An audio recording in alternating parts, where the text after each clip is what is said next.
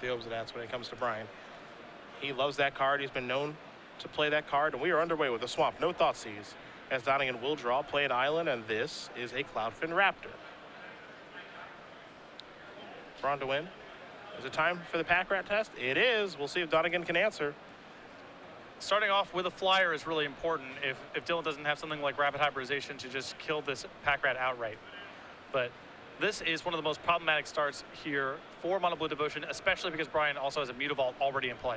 It's time for a Tidebinder Mage, excuse me, that will evolve the Cloudfin Raptor and attack for 1, puts Braun-Duin down to 19. Braun-Duin does have his 3rd land for the Pack Rat, so looks like we are maybe headed down this avenue. I'd be surprised if Brian did much of anything else this game other than activate this Pack Rat. Donegan going to serve in here. If Dylan's able to find a Nightveil Spectre, perhaps that changes. Maybe Brian has a shift into some sort of removal mode, but for the time being, he's more than happy to race this sort of board. Well, it's a pretty good start here with the 1, 2, 3, 3 being a Thassa. Brian's going to discard a Sign in Blood to make a rat. So he will have 2 2/2s moving forward. Brian will draw a card.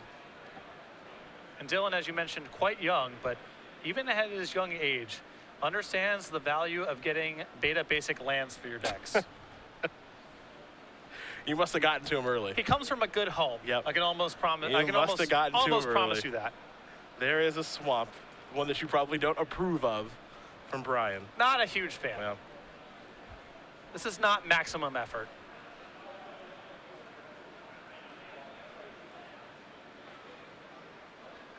See what Brian has on the 4th turn here. Again, you mentioned that there's a real likelihood that he won't play any more spells. You know, he has the ability to activate Pack Rat and activate Mutavault to make the rats bigger and play a racing game.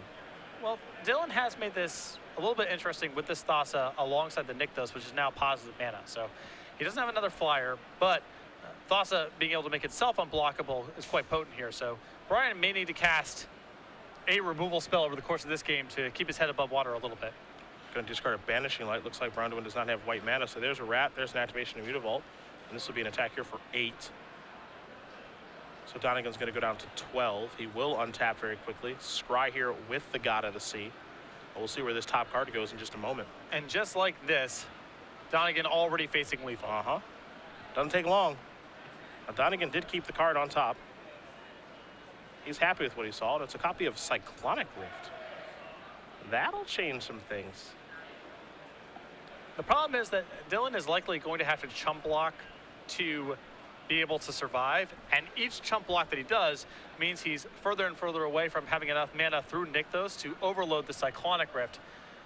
So he kind of has to hope that Brian messes up, attacks in such a fashion that Cyclonic Rifting one of the attackers allows him to either kill Brian on the swing back or collapse enough of his board to give him some time. This is a Biden. And now it's just going to be attacking the air. Going to hang back with Thassa, draw a card, play an island, and deploy a Judge's Familiar before passing the turn back. So you can tell he's trying to set up that rift. And that Judge's Familiar is really important for Dylan to have here. Otherwise, he would have been at risk of losing Devotion had Tidebinder Mage been killed before combat here. It means he has another chump blocker if Brian makes a move and just attacks with everything. So it's a pretty good spot. Even if Brian has a removal spell for one of the creatures here, even if it's Tidebinder Mage, Dylan still has 5 Devotion left over in play. And Brian now is at risk of potentially getting killed on the way back or a lot of damage getting done. To say nothing of the Cyclonic Rift that Dylan is now working towards. You know, the big question here is, what is the best use of that Cyclonic Rift? He could have very easily just bounced an untapped rat token, you know, played the Cloudfin Raptor that he has in his hand, and then you get in there.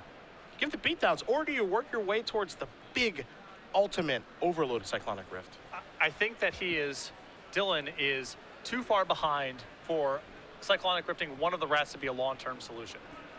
I think this line of play is great. I think it gives him the best chance of winning this game. Well, now Brian is in the tank here. Now we know he's without white mana. At least he was last turn. Maybe he drew it this turn and he discarded the Banishing Light. And this is a tough spot for Brian here because it's tough for him to make an attack with Thassa up and ready to block. He loses 1 rat automatically.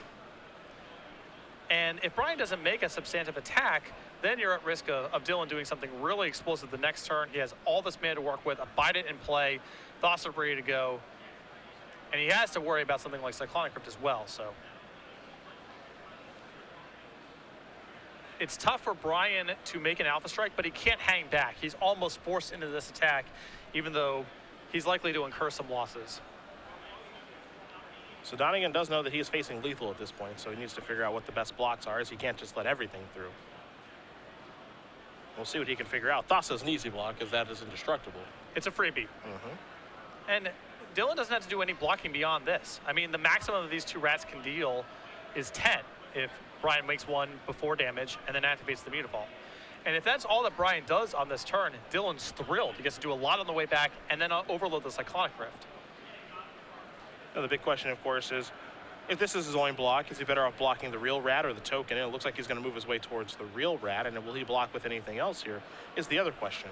Well, getting rid of the real rat makes sense if he's planning on Cyclonic Rifting.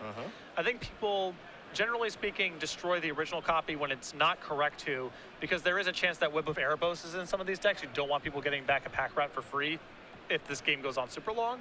But in this spot with Cyclonic Rift in hand, I like getting the initial copy off the table. It looks like Dylan Donegan's only block. We'll see what Brian's going to do here. Looks like he's just going to activate Pack Rat. And in normal circumstances, given what Brian's done thus far, Dylan would have to respect the possibility of Grey Merchant. But because Brian discarded a Banishing Light earlier, that's a tip-off that it's black-white mid-range here. And he likely does not have to worry about Grey Merchant being in Brian's deck. 10 points of damage is going to come across. You saw Brian discard Whip of Erebos, a card that you did mention. So now, Donegan's going to keep that card on top, draws that card. He's at 2 life. It looks like he might be stabilizing here with the help of Cyclonic Rift. Yeah, the question now is how much does he leave back on defense to block or chump block this Mutavault? He does not want to lose the game to that card. Yeah. He's got such a huge edge. Going to generate a whole bunch of mana.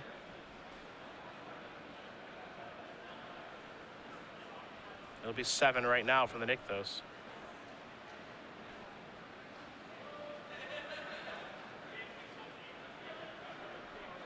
And, yep, there's the overloaded Cyclonic Rift. So now the rats are all going to go away. Now, how will Donegan attack is the question. He doesn't want to get overly aggressive.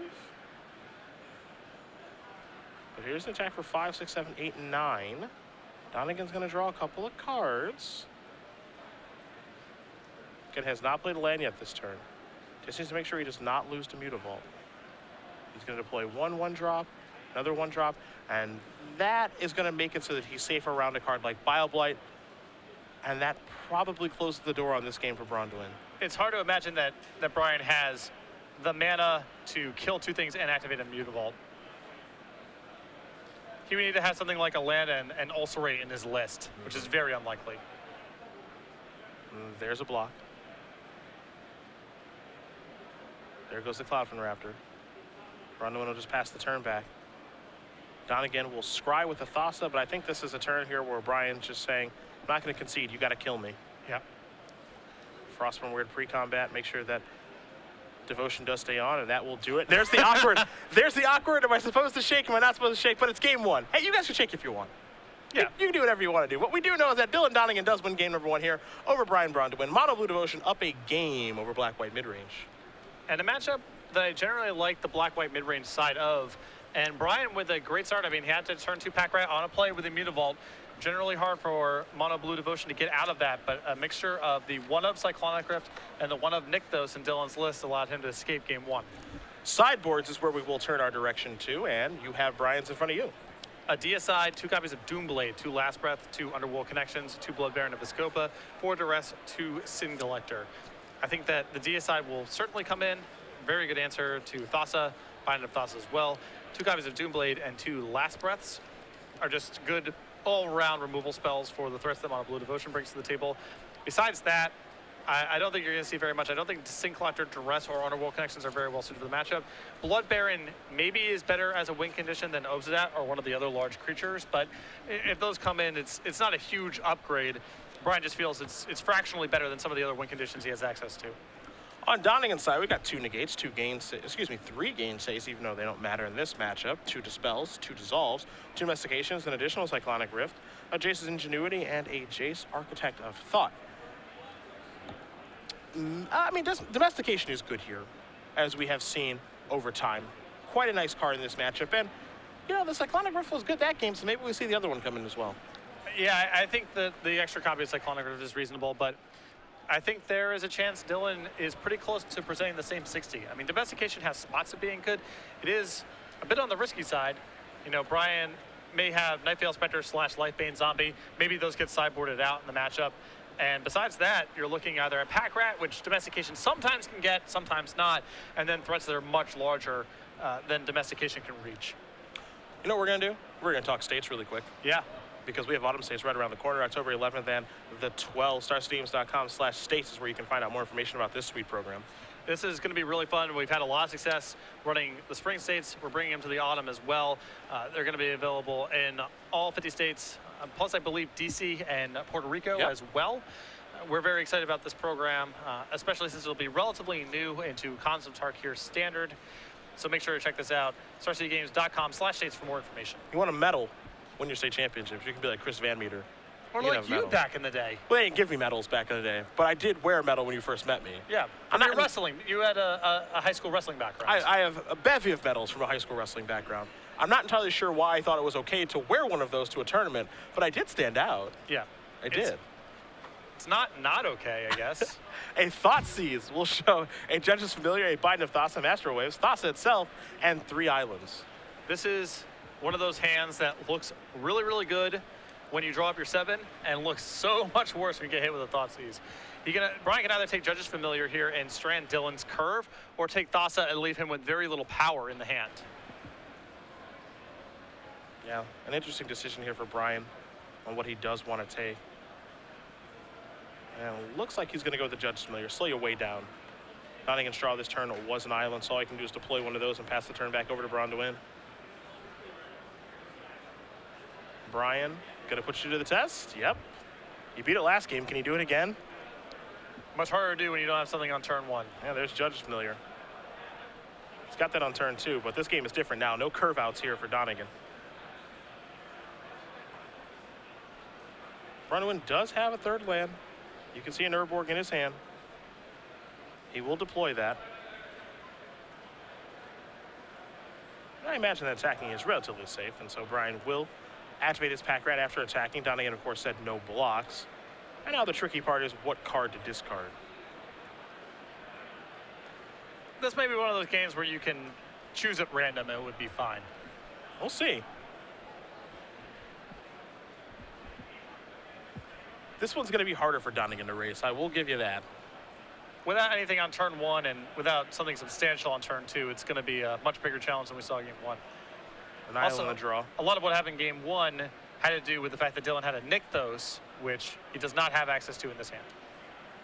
And after the attack for 1 with the Judge's Familiar, a Thassa joins the battlefield. Braun-Duin will draw a card for the turn. We'll see how he wants to move forward here. It doesn't look like he has a Mutavault just yet. That might be the only missing link for this draw. Now here is an attack. There will be a discard. So an attack for 6 here. Donegan, of course, with no blocks. There's a Temple of Silence. Braun-Duin will take a look at the top card and figure out where he wants to put this.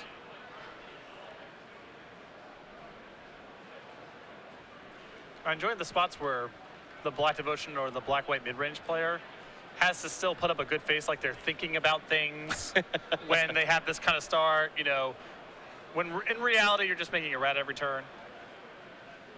But you have to put on a good face, especially when you're on camera. I mean, you know, I'm not begrudging Brian anything.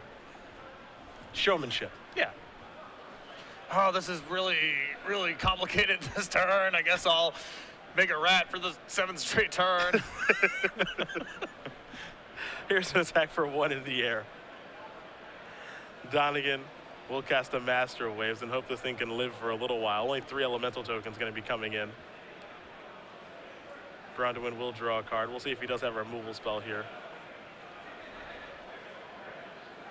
Now there is an ultimate price, so won't even bother with the elemental tokens. There's the 5th land, and Dylan Donegan knows that he's beat, and a 3rd game is where we are heading.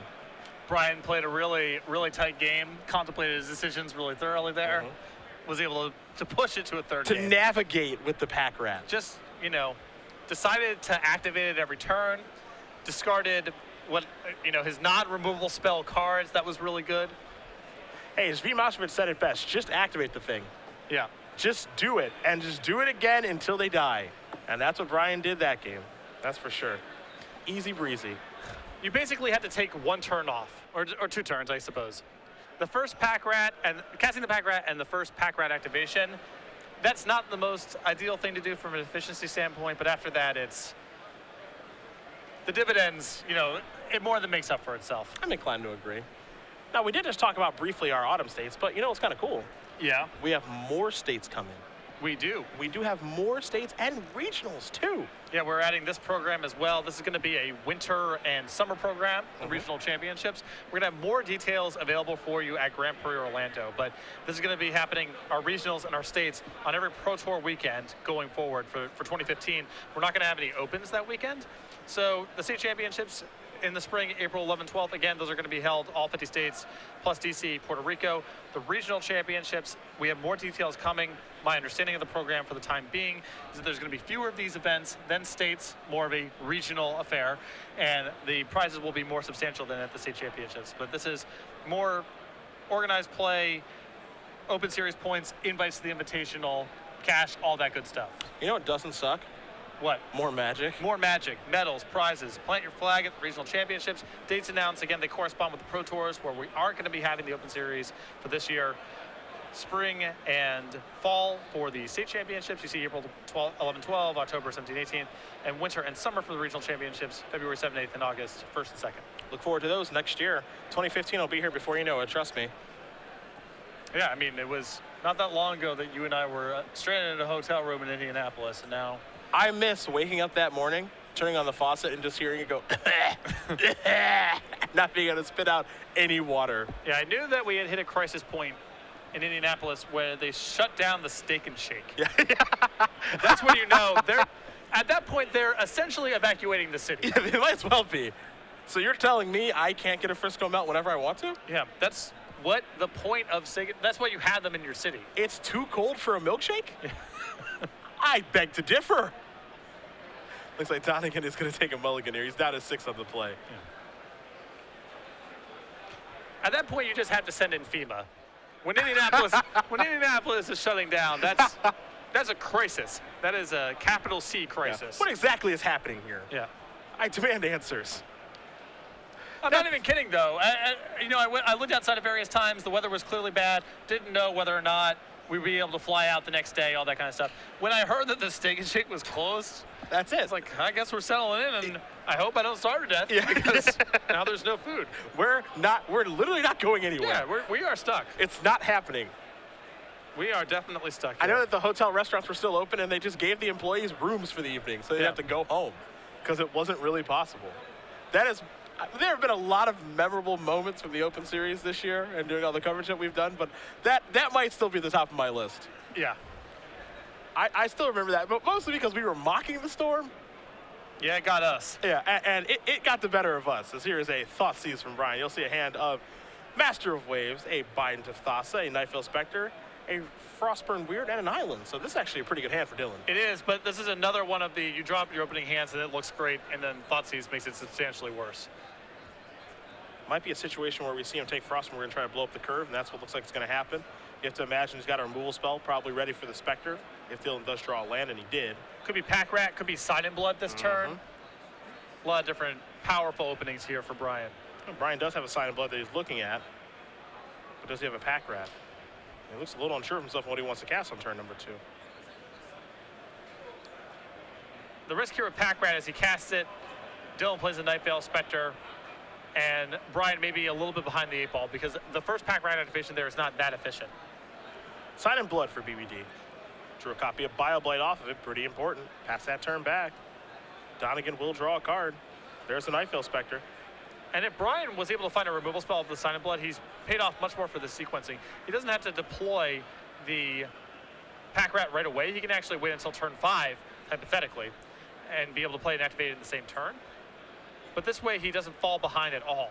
Gets to keep pace with what Dylan's doing and then clean up somewhere down the line. There's a Biden of Thassa. Here's the attack. There's the Bile Blight. That'll take care of that. Now, the Biden's in play, and this kind of contorts the way that Brian has to play the game, right?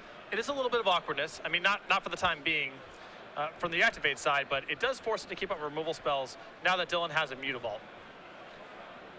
In a matchup that's a lot about trading 1 for 1 and attrition battles at times, you don't want your opponent to just get some free cards off of a Biden of Thassa.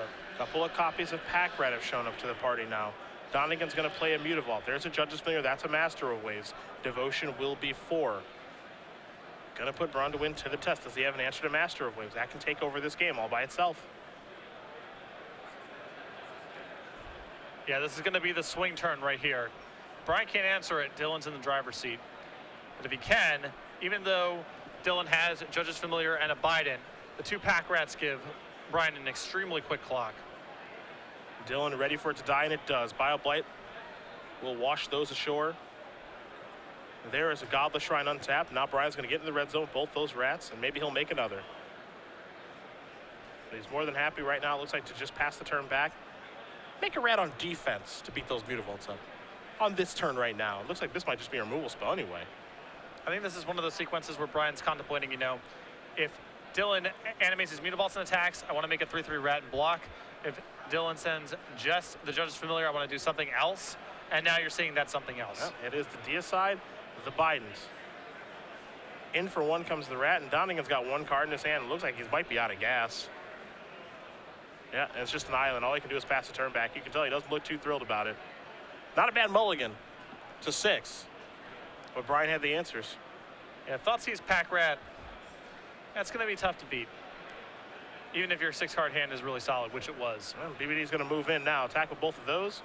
Activate both those rats. Donegan will draw a card. He's at 8, facing down 4 4/4s. And Dylan with only 6 mana in play, no risk of him ripping a Cyclonic Rift here either if you're in Brian's spot. Even if it's something like Master of Waves that is barely a speed bump. Yeah. In comes the Judge's Familiar. I like it. You got to show him who you are. Give him one more taste. There's Domestication to take that over. Mutavault at the ready on defense here for Donegan, sitting at precarious 8 life. Braun-Duin will draw a card. At worst, it's a Pack Rat. At best, it's a Pack Rat, too. Yep. Right now, probably. Yeah.